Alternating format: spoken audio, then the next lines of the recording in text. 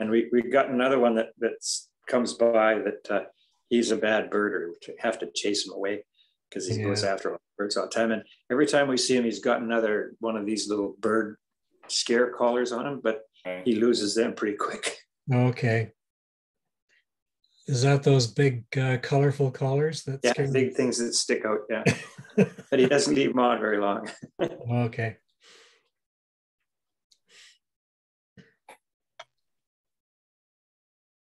Hey, everybody. Good. Good.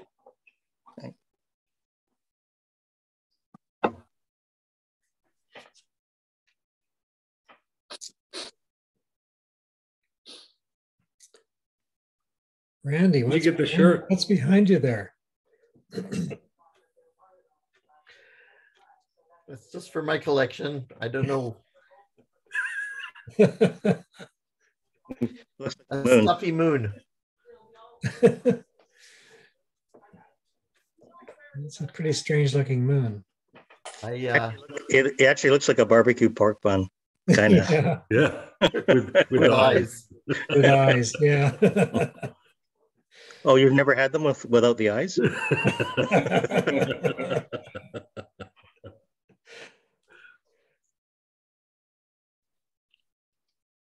Good evening, everybody. Hey, Brock. Good evening.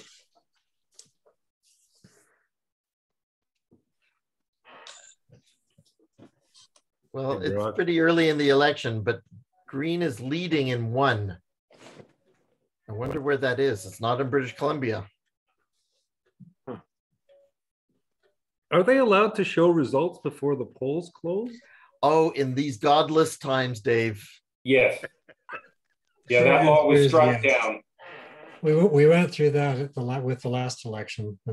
Yeah. The answer went from no to yes. Was it just last election? Yeah, previous to that, they were pretty strict about it, but they seem to have given up. Okay, I thought it was 2015 that they gave it up. Maybe you're right.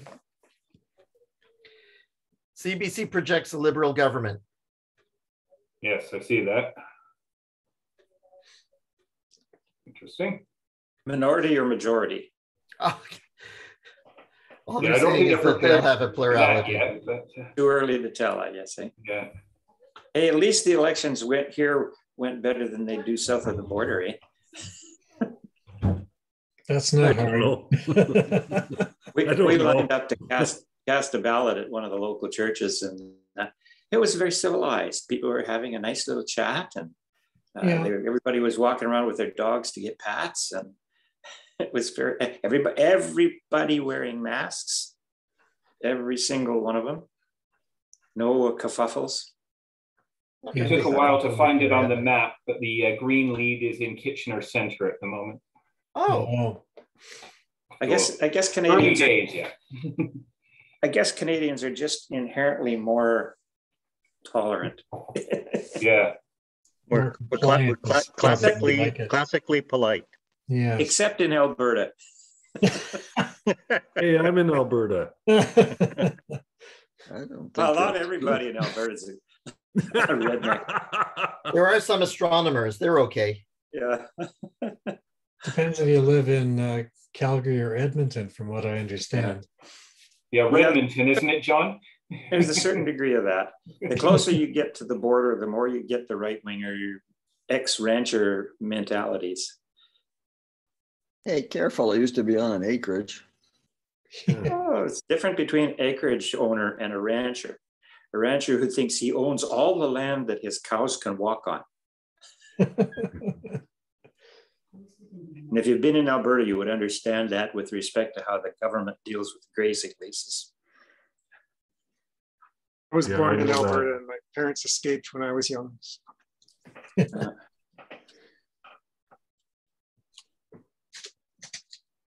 It's a lovely place. So is it going to clear off tonight? It's looking like it might. So it was semi-clear last night. I was out for 6 hours, but I was covered in dew by the time I came in at 3. Yeah, you got until 6 hours up there. Yeah, until 3. I only spent an hour, but it was really lovely. Yeah. It was really nice, bright and clear moon last night down here in Cadbury Bay. But it's looking pretty gray tonight. It is. Suggesting the cloud pattern should hold for the evening. So kind of what we've got now looks like is what we're going to get, but we'll see. Oh, Going to be. I think Wednesday's supposed to be better. High overcast tonight, I think. Yeah. I need a night in between nights. Otherwise, I can't. I don't function. One of the pictures I'm going to show you today was taken in the early evening at the Northern Prairie Star Party. Just in the first couple of hours that it started to get dark. And it's pretty impressive. You'll see it later.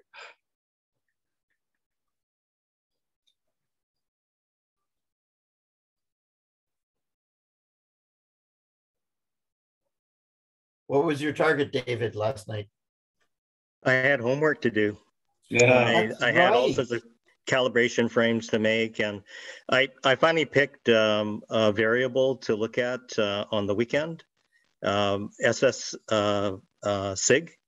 Unfortunately, I got a little bit stymied with alignment, and I was already starting at zenith, and it was heading into the tree that's next door. So I didn't have much time, so I had to. Well, fortunately, I was using a Sequence Generator Pro. I could make some choices. I had actually pre-scheduled all the shots, and I thought, okay, I can do flats, I can do darks later. I'm gonna do the science images now. So I just quickly moved. I canceled all the sequences that weren't like that. Went right to the science images, caught them, and then I went backwards after that, and that was fine because I didn't have to track out. I didn't have to track after that. Rises from 12th magnitude to 8th magnitude for 1 to 2 days every 7 or 8 weeks. Yep. Wow. Yep. So if I get out more often than the next month or so, I'm going to capture. Maybe I might be able to capture the whole curve. I don't know. But if you've got Sequence Generator Pro, why don't you just go to bed? I can't leave my equipment out in the burb. It's just on your driveway, right? It's on the front. Just on my driveway, yeah. Yard. And not only that, it's quite humorous because I set up a light stand right at the end of the driveway to block the light from the light standard at the end of the driveway. So it stands about maybe about 15 feet tall and has a very large black umbrella at the end of it, and it blocks all the light. Creates an umbra for me right below the umbrella. It's perfect. Nice. Like Mary Poppins. Yeah, kind of like that. There's a time series going all the way back to 1900. Yeah. Another computer, another human computer discovered that one. I can't remember her name now, but it's attributed to, SS SIG is attributed to that as well by Harvard. Louisa D. Wells. There you go. 1896. That's awesome.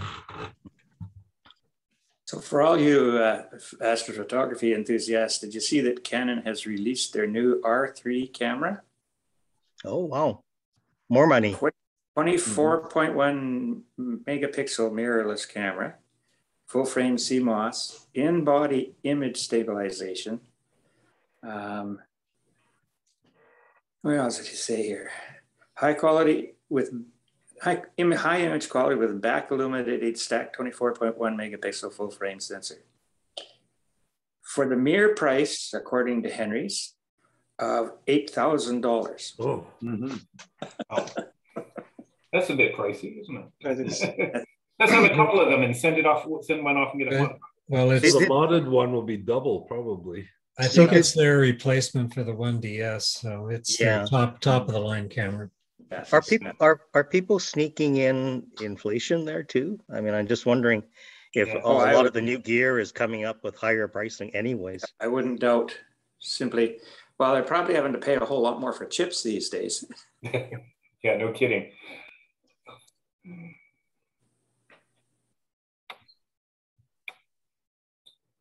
So how are we doing for time? Oh, it's about 25 to, so maybe I'll just check around and see who we have on the list. John McDonald had something from last week that we didn't get to. Did you still want to do that tonight? I think you're still muted there. Yes, I could do something. Okay, so I think we had what, David? Then Yep. Nathan, I'm Reg, John, and some Edmonton photos. How does that sound? Yep. Anybody else? Okay. So if we got 2 Johns now. Yeah. two Davids. 2 Davids, yeah. At least. You got an extra There's John 3 of because you. I got something on the other computer that I want to show you. Okay. Yeah, it's funny. Only one of them is looking at us at the time. The other one is looking away. So anyways, yeah. So maybe welcome to Astro Cafe for September 20th and interesting election day. So without further ado, because I think we'll probably have maybe some fewer number of people tonight, because I know certainly at least one person told me they were going to be watching election results and not joining us. So that's, I was just devastated to hear that, but I'm glad the rest of you decided to show up. Anyways, and so David, do you think you're going to take us away? Right. So we got some sad news last week. Face from the past, I guess. This is actually from a former time, I guess, in a lot of ways. At a time when we actually did meet at star parties and events. And it really wasn't that long ago. But I first met Ed, it must about, maybe about 15, 20 years ago, I guess. He was working for the Coast Guard at the time. But he was a constant fixture at various places.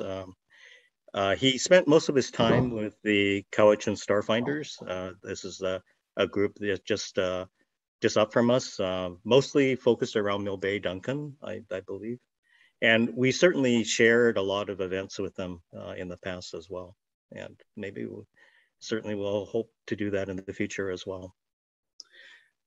So this is a picture of Ed at one of the AGMs. This is in 2011. And you'll recognize a lot of faces here. And I warn you, you will see pictures of me with hair in subsequent pictures here. So don't be too shocked. So Island Star Party, one of the events that we used to always do before we went to Machosen and various places. This is, I think this is up at the Fish and Wildlife Club, I think. This is up over the Malahat. And you can see Ed there and other people that you probably recognize as well. And we had an event in 2002 up at the Hill. This is Sophie Louis, who's now in Vancouver now, but she was with Czech TV at the time. She's interviewing Ed. And I think this is a partial solar that we were at, partial solar eclipse. And I always remember Ed's ETX.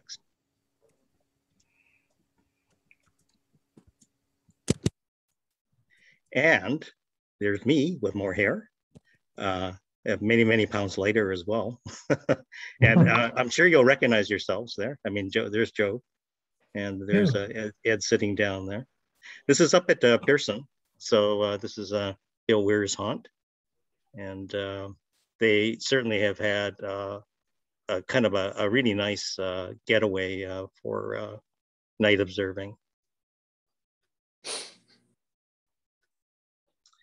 Yeah, so I don't know if there's any other people that kind of want to share any other moments, but I certainly remember Ed as kind of a kind and gentle soul. He certainly spent a lot of time with outreach events with us, you know, in the time, even though it seems so long ago now.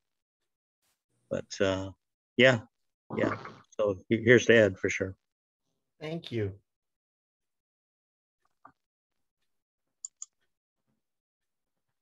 Thanks for putting that together, David. Yeah, no problem.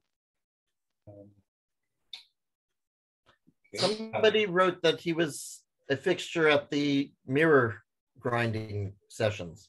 Yeah, this is Sandy Barta was exactly, and told us about that on Facebook, and he was of course also an early fixture in the Astronomy Cafe when she held it out there. Yeah, so Bruno that posted it as well. Yeah, I don't know if people know this, but this manifestation of cafe comes from quite a humble kind of beginning in Sandy Barter's kind of home on Plowright in View Royal. And then I kind of navigated to Bruno's place for a little while, and then we found this place. But that spans many decades now.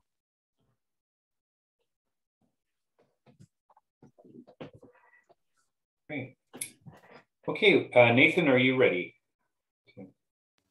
Yeah, I am. Please carry on. Yeah, okay.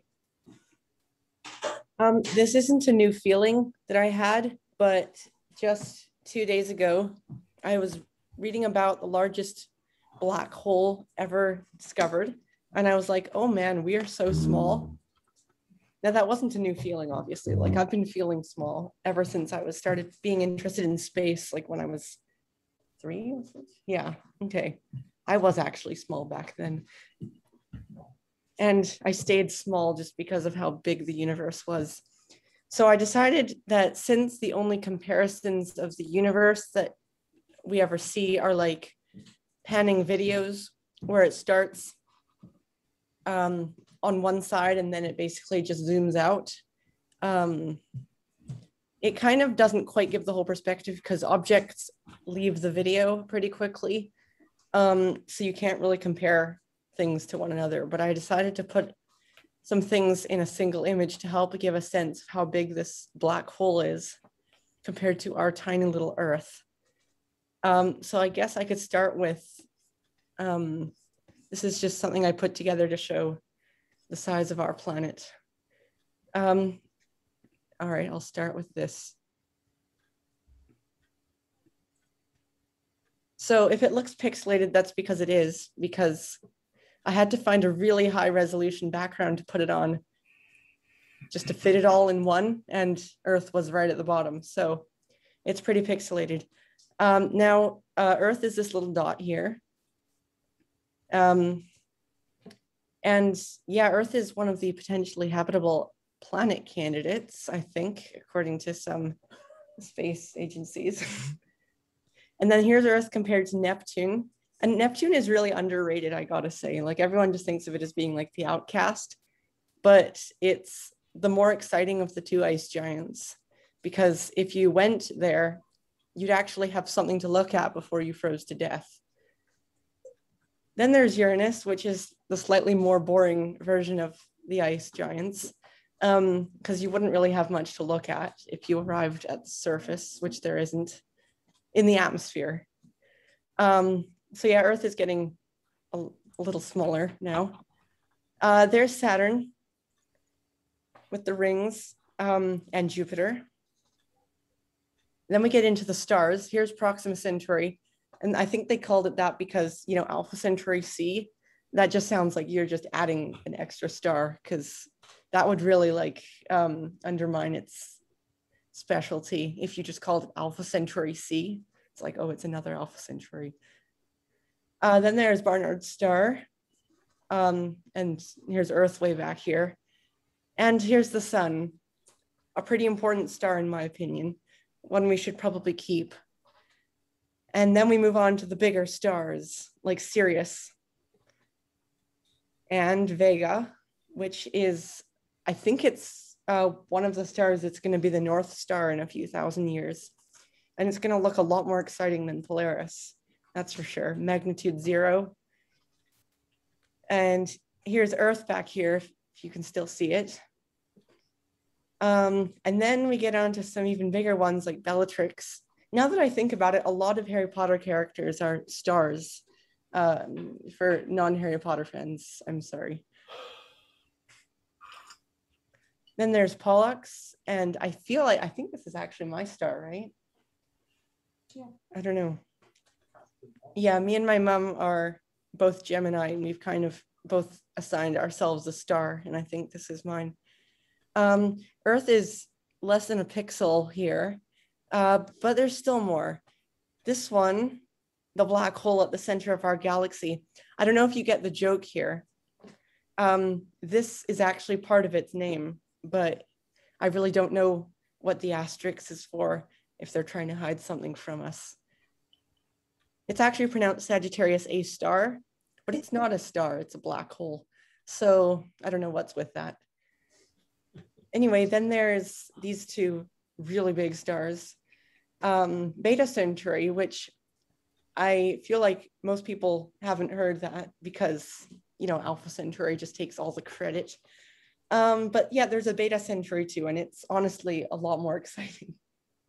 I mean, that's way cooler. It's so huge. And then there's Arcturus.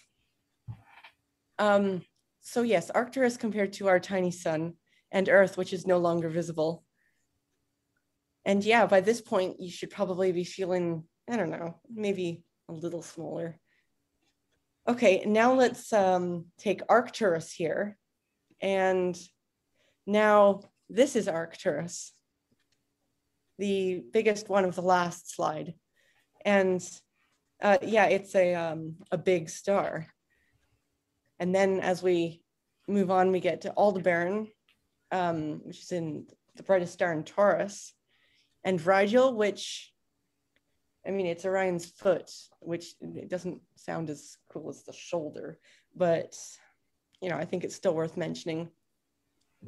Then there's Deneb, which is another North Star, a future North Star, voted most likely to succeed. And then Rho Cassiopeia, I think this is like one of the rarest types of stars because it's a yellow hypergiant, and most stars that get that big don't actually look very yellow. They are just like a deep red color. Sorry, Nathan. Yeah. I'm not seeing anything past Arcturus on your screen. Maybe it's just me, but it's just black. Am I the only one, or is everybody else seeing it?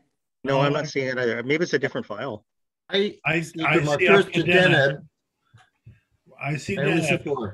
What people are seeing. Okay. Hang on, I'm just going to restart the share.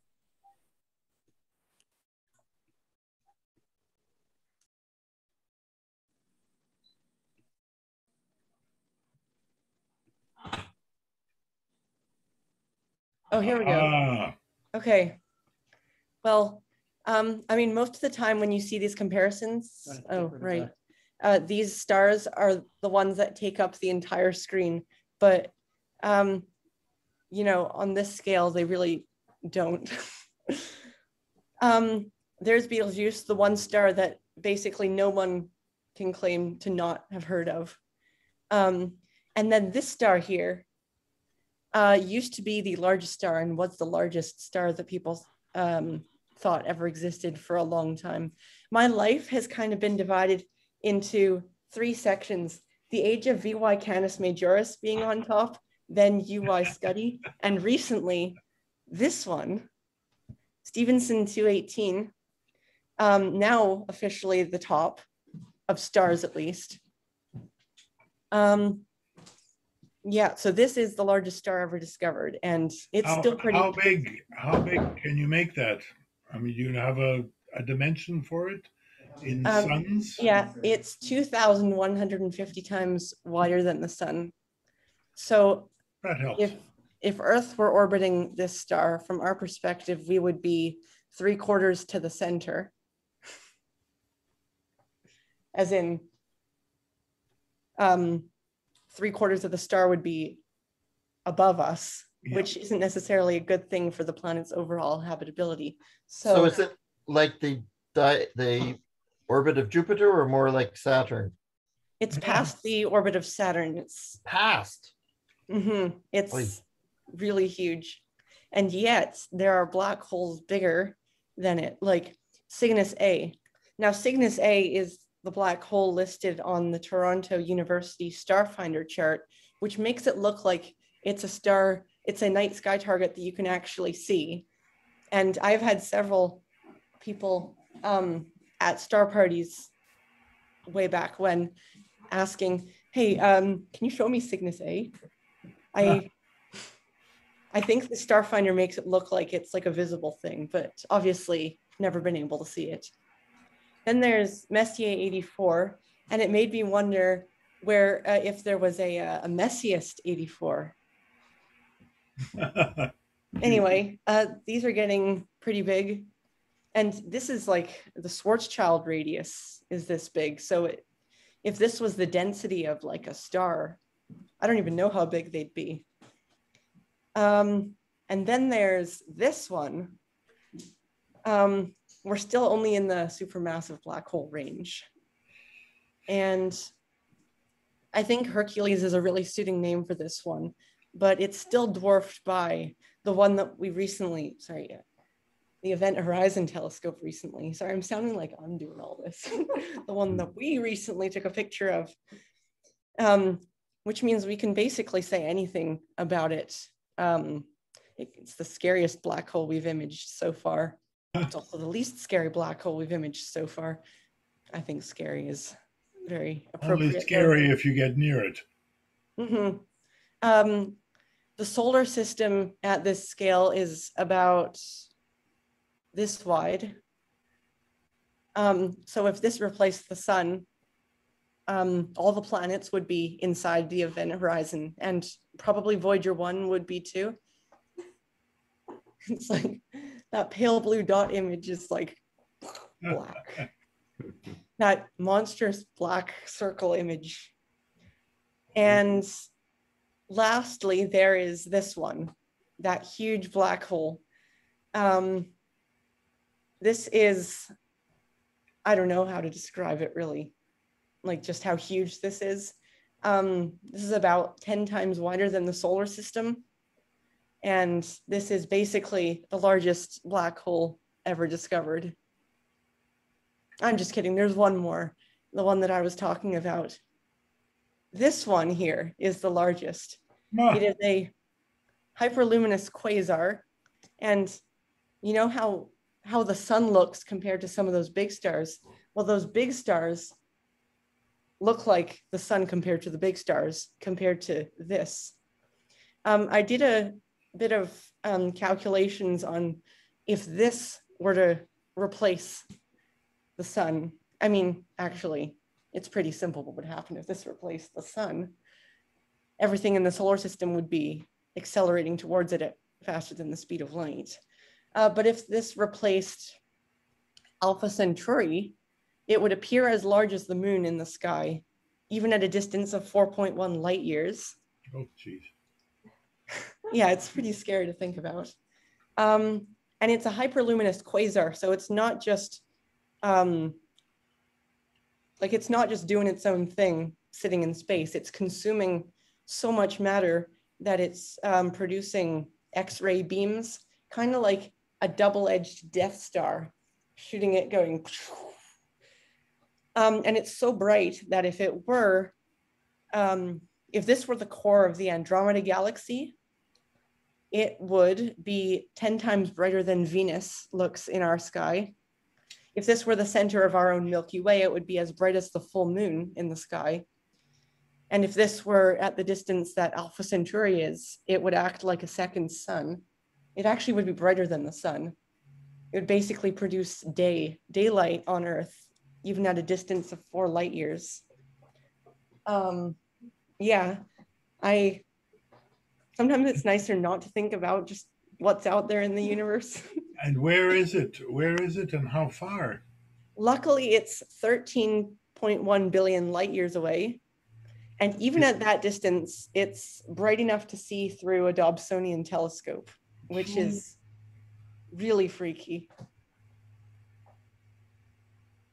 I've never actually seen it. It's old. It's old. But yeah, it's probably even bigger than this, just because in that 13.1 billion years, since we're only seeing light from it 13.1 billion years ago, it's probably gotten a lot bigger. So it's probably spinning at a heck of a rate too. Yeah, well, even if it was spinning at the speed of light, it would take over 3 weeks to rotate. So there's the number that gets you. Yeah. Yeah, this thing is pretty insane. Anyway, that is my thought-provoking, size-diminishing view of the objects in the universe. Thank you. Thank you. We so know, much. Nathan, how big the black hole is compared to the event horizon? Do we know that? Well, the singularity is still infinitely small, but the event horizon, well, this circle here is the event horizon. And compared to even the largest star we've ever discovered, I mean, this thing is huge. But it can't be a singularity, surely. Well, what else? By definition. I mean, if it was rotating, it would be a ringularity. Well, yeah. Yeah, what you're saying is the event horizon for the black hole, the singularity. Mm-hmm. All right. Yeah, I guess that's it. Yeah. Well, thank you very much, Nathan. That was illuminating and beautiful. Elegant. Yeah, I'm glad I could shed some light on that topic. Elegant. That's neat, Nathan. Thank I you, enjoyed that. Just one comment. I agree with you. It's fun pointing out to people that when we have star parties about the North Star and that it's going to change, Polaris won't always be our North Star. But it's fun to point out that we have now and can show them a double star there, and the difference in magnitudes of Polaris and its companion is pretty striking and easily visible from the AO whenever we get up there again. Interesting talk. One other comment about the North Star. You mentioned that Vega will be the North Star in I don't know how many thousand years. At the same time, the South Star will be Canopus, the second brightest star in the entire sky. Yeah, They're right. antipodal.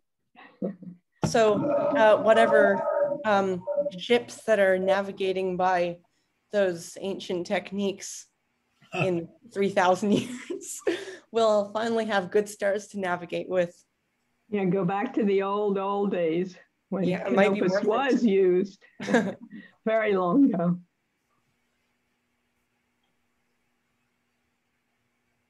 Well, thank you again. Reg, I believe you wanted to tell us something about. Okay. I'll just share the screen. And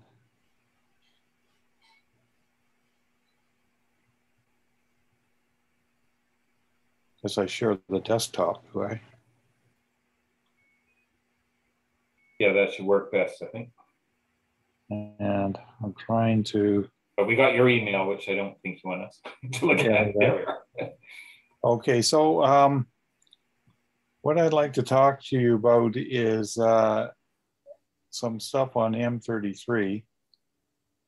I am having problems here. It's blocking. Everything is being blocked on my screen right now. I can't make me go away. We see it. Yeah, but I can't see it. Oh. Okay, I'll just go ahead. Well, you already know it. Okay, YM33. I did a talk about 2 years ago in the olden days when it was at the Fairfield Community Center, but I just wanted to update it with some stuff here. So M33 was rediscovered by Messier in 1764. It's our second closest spiral galaxy. Cepheid variables were seen in it in 1923, and they enabled us to determine the distance. It's 2.7 million light years. And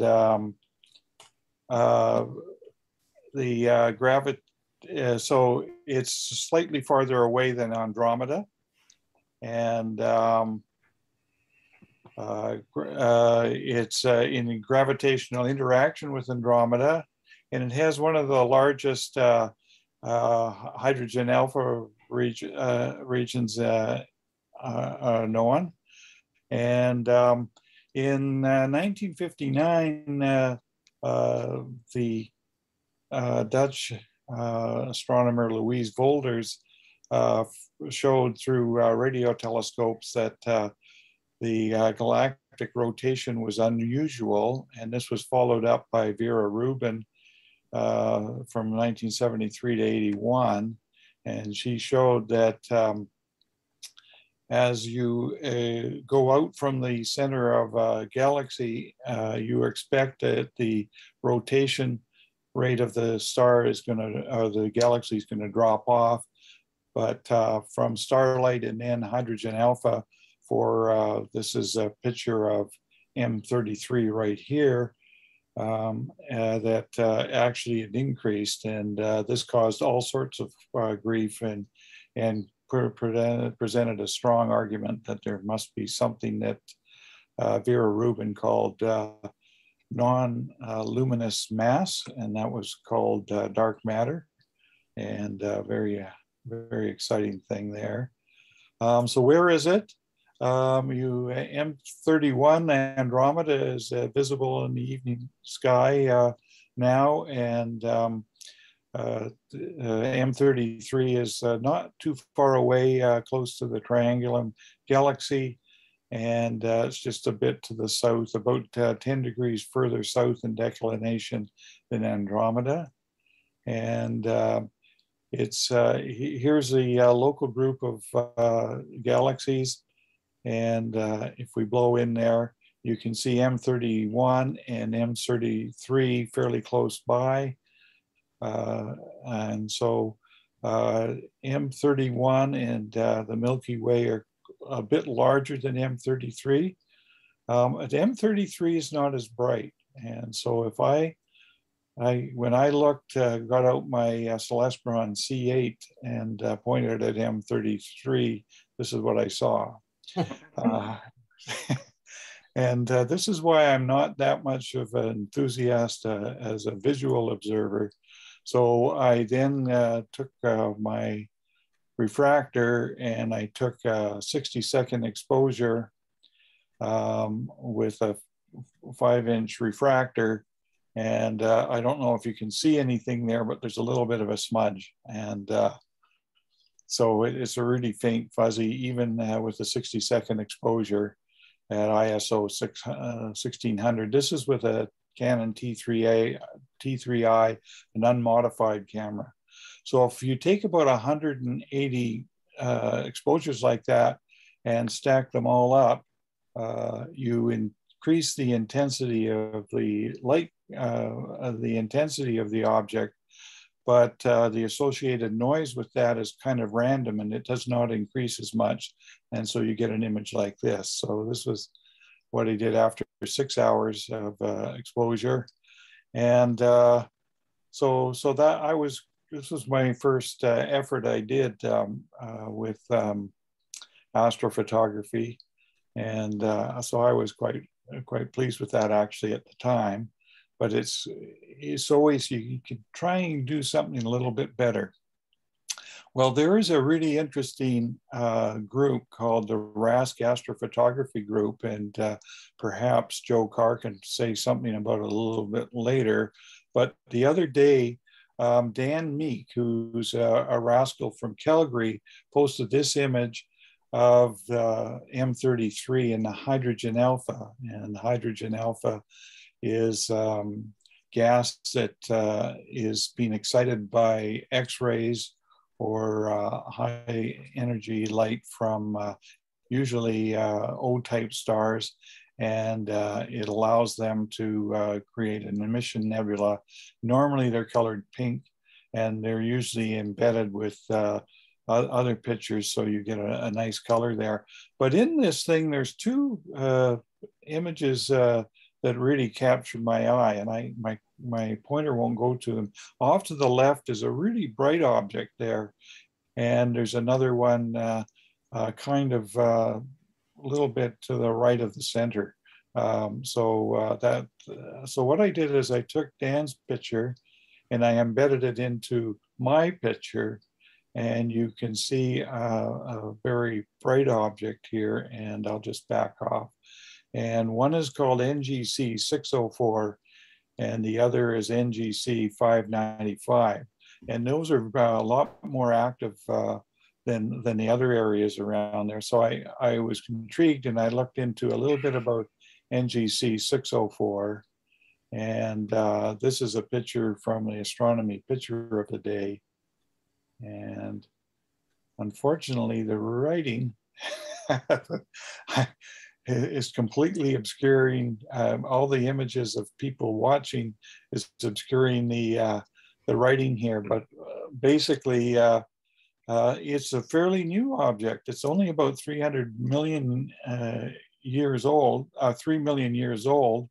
And there's enough stars forming in this that it's enough to make a globular cluster. And so a lot of the stars, even only 3 million years old, have grown so rapidly that it's produced supernova already. And let's see here.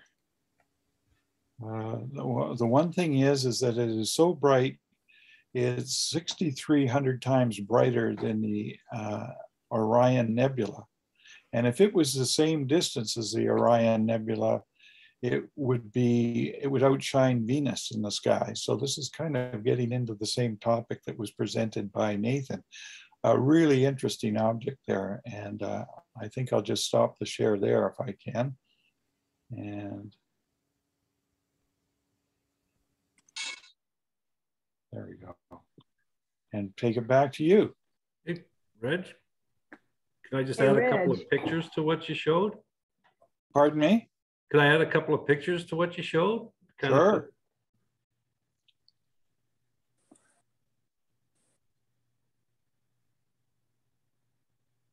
It intrigued me what you were talking about, so I but where am I? Here we go. Just having trouble.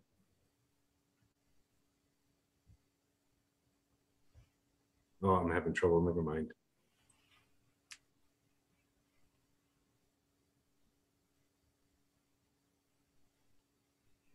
But you can take that hydrogen alpha and put it on an RGB picture,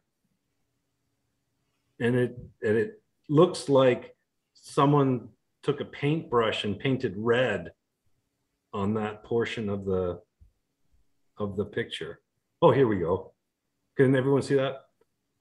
So this was the hydrogen alpha I took, and I think that's one of the objects you were just showed right there. Yep, right. And so I make this bigger.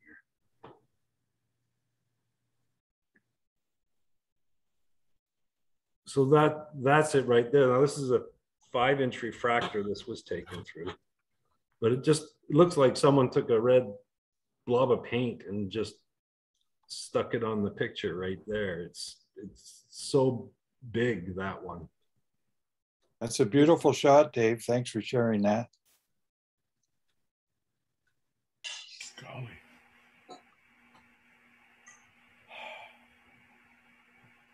Yeah, I find that that's the neat thing about this. When people share their pictures and you look at it and you start to explore stuff in it, you find real treasures there sometimes. So it makes the hobby even more interesting. Hey, Reg. Yes? Sorry. Yeah, that was neat. That's one of my favorite objects. But what you need, we all need, is to get out into really dark skies, because you can see those objects. And I've been desperately looking for a sketch I did from a nice dark sky at the Oregon Star Party some years ago. I couldn't find it, but it's amazing what you can see when you have a really good sky.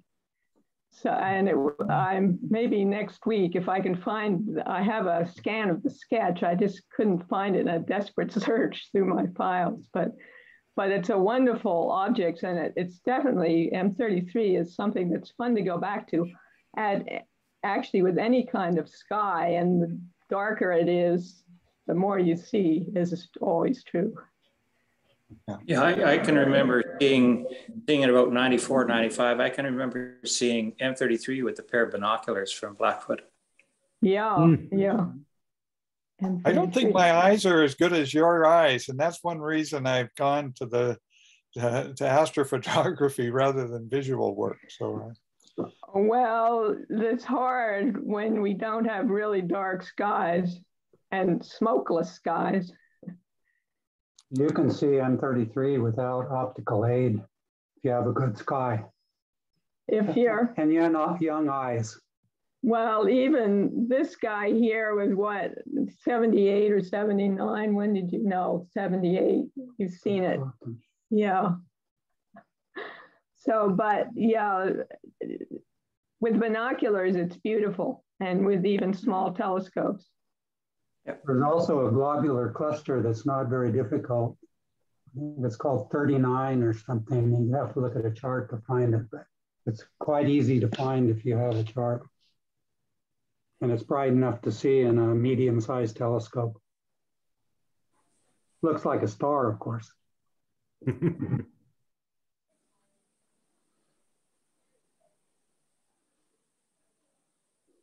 Thanks, Reg, and Dave, and Dorothy, and Miles for comments. John. Okay, I have two things to show you, and they're on different computers, so you'll have to bear with me. I'll try the one I know best first. So I wanted to show you something that we got a picture of a week or so ago up at the VCO when we were just testing out taking pictures with the two telescopes. And this picture, the whole screen here is the full frame of a picture taken with the Takahashi. And the part in the middle is the part I'm going to show you blown up in a second. And that just shows the field size. I won't bother with that. So what this shows is that the Takahashi can get kind of a nice picture of things that are really pretty far away. And I stupidly said to Reg when we were doing this, first of all, when we looked at the first frame, we couldn't actually see anything. Wondered if we were in the right place. And then I said, well, they're pretty far away, so maybe that's the reason.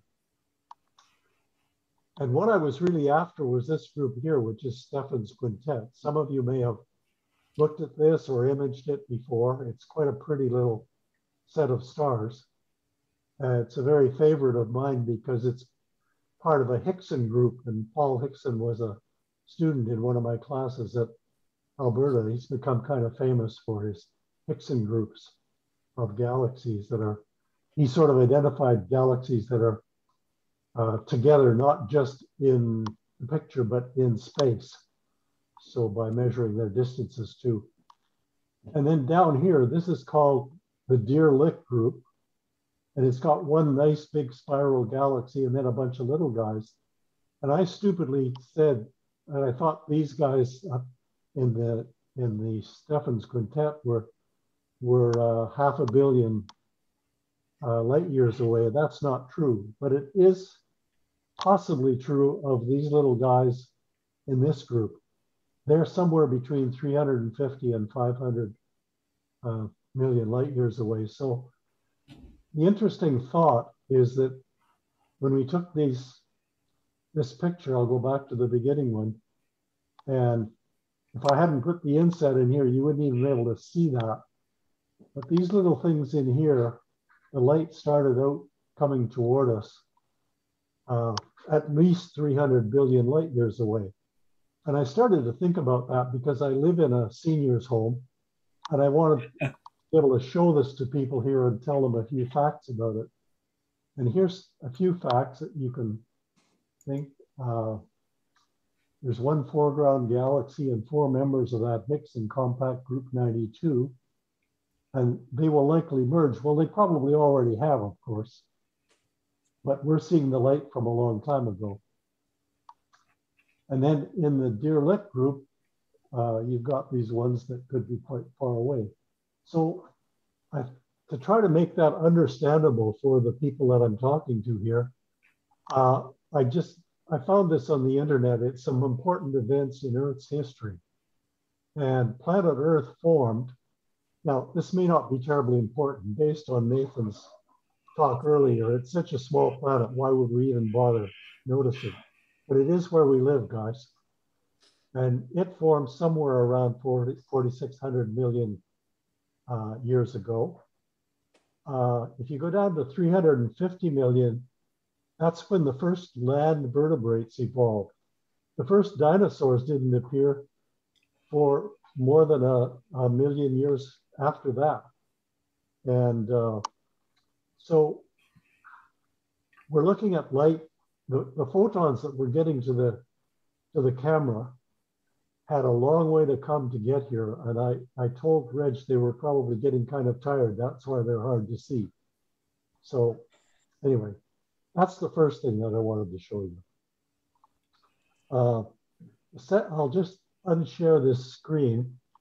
If you have questions about this one, you can answer them or ask them now, because I'm going to show you something completely different in a moment. No questions, okay. So let me share the other screen.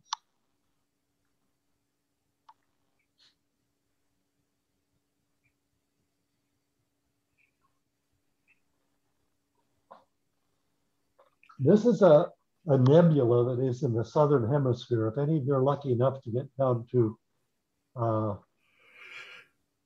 well, in Costa Rica, you can see it, or further south, it's called Carina. And it's quite beautiful. But the reason I want to show it is just that I took this picture quite a long time ago, and I've been learning how to use the program called PixInsight, which is a fancy new program for processing images, and it can do some neat things. And you've seen a lot of nice images that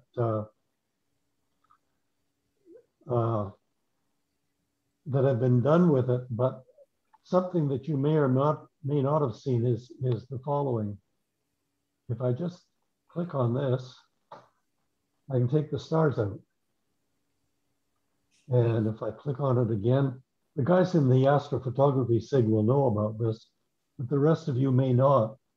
It's possible to take the stars out, work on them separately, put them back in, which is what I did here. Because the original image of this, I don't know if I can find it here. Let me just see. The original image was a bit, no, I guess I can't. Maybe I can. Yeah, the original image that I processed in a different way before looked like this, and the stars kind of overwhelm the image. So by being able to take them out, or if you want to take them out altogether, that gives you a look at what you would see if you got outside of our Milky Way and looked at this thing. So you wouldn't be looking through all the stars. And that's all I wanted to show. So I'll stop the share.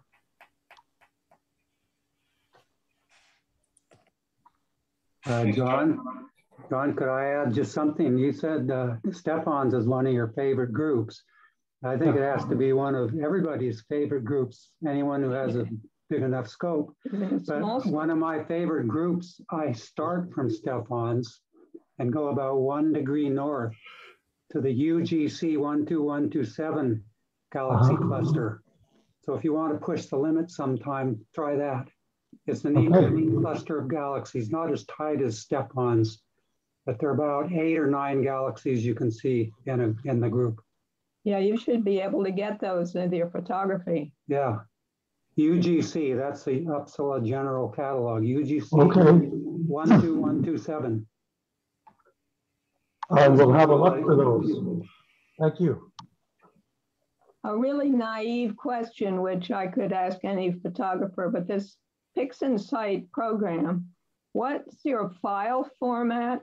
Are they RAW or JPEG or? It can handle any of those file formats. Typically, it works with its own file format, but it can use FITS or TIFF or even JPEG. It will work with just about any file format. Uh-huh. So I'm just thinking about removing stars and putting them back in. And my feeble attempts with the dark sky of just getting large scale pictures of the sky. Mm-hmm. And I could see possibly, I never thought it would happen when I've been hearing about the Pixin site, but maybe I should try it. Well, it's actually a routine called StarNet, but there's a free version out there that works outside of PixInsight. So you don't actually have to get PixInsight to use it. If you look for StarNet++, there's a standalone that you just feed a TIFF into and a TIFF file, and it removes the stars and creates a new TIFF. Thank you. Inside is a steep learning curve.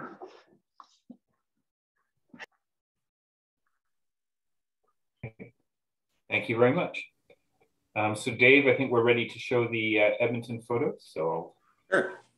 Just gonna roll them up. I'm gonna see where my PowerPoint is. There it is. And so the first image we're going to see is from Tom Owen from September the 14th. There are two images of the California nebula. And he's used an 80 mil refractor at f4.8, QSI CCD, and he's stacked it and processed. Now, he's shown us two images, and the interesting thing about this is just the one is inverted from the other. So if you slide it up a little bit, you'll be able to see that they're the same image, but somehow your mind processes them differently. So notice this, and then this. Which one do you like? So it's funny how your brain processes things differently depending on orientation. So this is the actual orientation, and this is flipped, right? Yeah, yeah. Or that's what he captured, I guess I should say, not the actual one. Yeah. I thought it was fairly interesting that your brain processes things differently depending on the orientation. And the next one was a collaboration, and has several images between Abdur and Arnold Rivera last Friday and Saturday. That's September 10th and 11th. They were out at the Black Nugget Lake Campground, which is where they held a Northern Prairie Star Party, which is where the big telescope is going. And early Friday evening, they had a short period of clear skies. And this is a sequence. What happened was they took the camera off of Arnold's scope and put it on Abdur's 11-inch scope. And they took a sequence of pictures of Jupiter that shows the rotation of Jupiter a little bit, showing the spot, the planet shadow that going across. So if you run through those, you'll be able to see the difference there. So there's the first one. I've lost the rest of my email somehow. Second one. Third one. Okay, never mind. And fourth one. And so then keep going. Keep shadow. So there's 5 images there, and you can see the shadow and the moon moving off to the right, and a little bit of rotation in the planet. So this is what happens when you get two good astrophotographers together for an evening. Yeah. Isn't that beautiful? And then just to add to it, they took this one. And that was after, yeah. So you got a nice view of Saturn as well. So they're sharing equipment basically, and I don't know who did the processing. Yeah. And then the last one is, this is dumb. This is Alistair Ling. He's telling you don't have to go complicated. He says, no tripod, no tracker, just a lens and a tripod, no tracker, 127 2-second images with a 135 millimeter f4.5 on a Canon D 5D Mark III at ISO 25600. Processed in the usual stuff, but that's what you can do with limited equipment He, of course, had to stack and rotate and do that with star tools, rotate and shift in order to get everything lined up. But which object is that? Oh, that's M31. Oh, really? That's Andromeda. Oh, there it is. Okay. The wrong angle. Yeah. Okay. Got it. A different angle. A different angle. Just a different angle, yeah. So those who think, so those of you who think you need a really expensive mount, you can do tricks with software. Yeah, Dave, you didn't mention this. The next to the last point there on the right needs a dark country sky. And of course, this was taken, I think this was taken out at a new place that they've discovered that's a little bit north and west of Edmonton. They call it I don't think he said the location in the email, did he? No, but I think they were out at Stanger Hills, which is a new place they discovered that's just north of Wabamun. And they found that it's a little bit darker than what they used to do at Blackfoot. That's quite incredible, isn't it? Yeah, it's north and west of Edmonton, so there's not a lot of bright stuff north of there. So you might have trouble going south and west, taking pictures south and west of there, but certainly in the northeast, it would be pretty dark. There you go. Yeah, well, thank you for getting those. And beautiful. I thought that sequence of Jupiter was really it's pretty spectacular. impressive. Great. That was pretty cool. Two guys putting their heads together for one evening, sharing equipment and work. Yeah. Yeah, if you have the big enough scope and the camera for it, then it all can work out. I don't know if anybody else has anything this evening. I actually have something that Nathan inspired me to mention. Okay, Brock, please. Sure. I was just reading a little bit about the Hubble deep field and the ultra deep field, and maybe I want to share something here. So actually, before I say that, I just wanted to start with, if you take a piece of paper and you take a thumbtack and you poke a hole in it, it's a little bit smaller than a millimeter, and you hold it up at arm's length, actually further, it's about a meter away, and you look through that little hole, that will give you this following view of the sky that Hubble took. Can you guys see that circle? Mm-hmm. So this is just a teeny tiny bit of the sky. It's actually roughly the size of the disk of Jupiter, but there's just nothing but galaxies. Yeah, that's the deep field here. And it's just mind-boggling, the enormity of space. And that's only what we can see. Yeah. People 13 billion years on the other side of our limit are looking back at this and seeing 13 billion years into the past towards us. Yeah. It's pretty mind-boggling.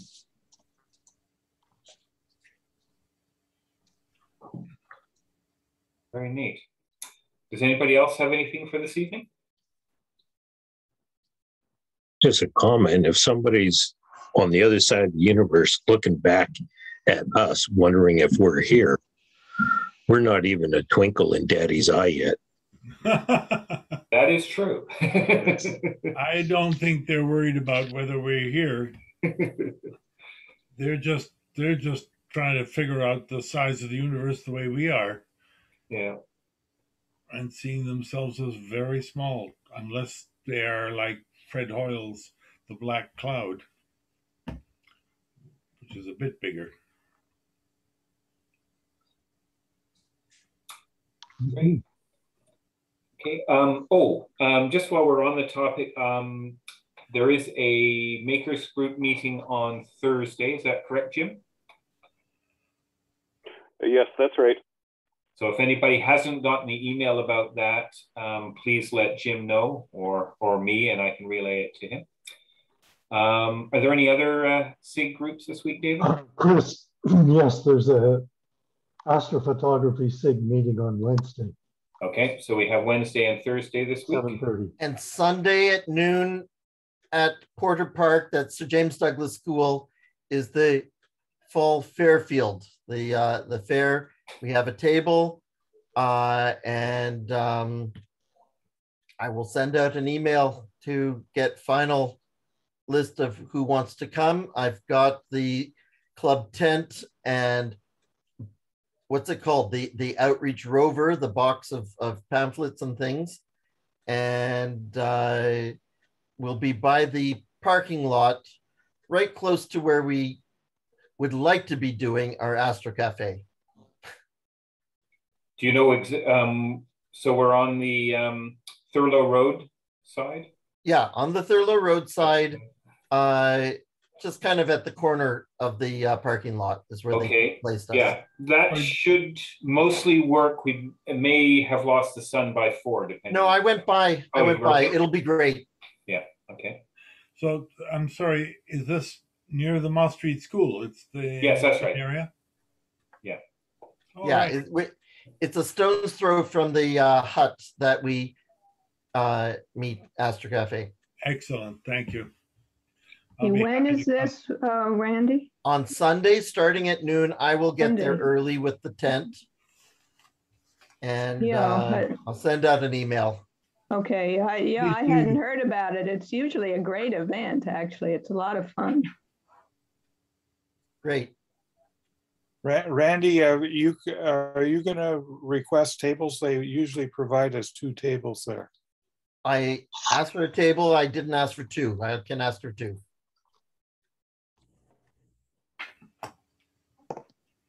So this Sunday coming up. Yes. Yes, indeed. Oh, I'll be here. I'll be delighted. That'd be good. And guaranteed clear skies, right? Yeah. Well, so far the weather forecast is not unencouraging, so we'll see. Oh, liberal minority government, exactly the same as before. Apparently. Yes, if you haven't been following it, we're basically where we were before the election. So there you go. Hold the balance of power just like they did already. So anyway, yeah. Anything else for this evening? No. Okay, so there are some SIG groups this week, an event on Sunday, and we'll be back on Monday. Thank you very much, Chris. Yeah. Thank you very much. Take care, everyone, and you have a great week. Good night. Night all.